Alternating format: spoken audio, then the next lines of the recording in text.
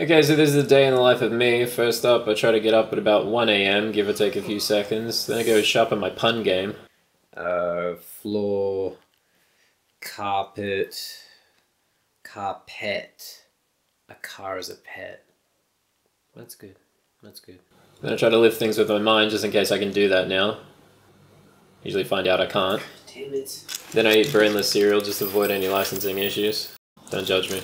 Then halfway through my cereal I realize that demons replaced it with blood. Ah.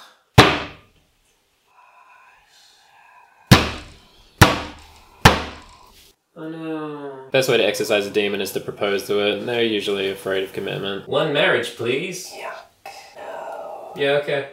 Then after this I'm usually pretty tired, so I just go back to bed. And that's about it. See you next week.